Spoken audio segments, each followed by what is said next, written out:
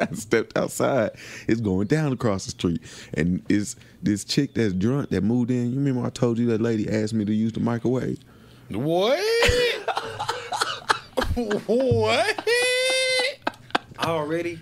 She asked you to use the microwave. She just moved in, right? She just And already the Can bitch I pulled use the your Felicia. microwave? She came over to use a lighter first because I was standing outside smoking my cigarette where I do, and I usually can stand use your close to my lighter, car. sure. I was like, yeah, okay, fine. She How you doing, came over neighbor? there. I was wondering, what she looked like from up close so I could recognize this person. Just think, you never know why. You might need to know what's my going neighbor, on.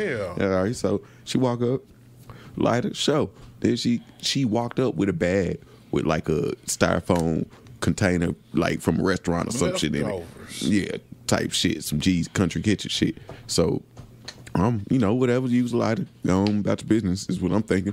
And then she was like, could I use your microwave? I just moved in and I use your microwave. My son's supposed to bring us some shit, like some story. You know the stories.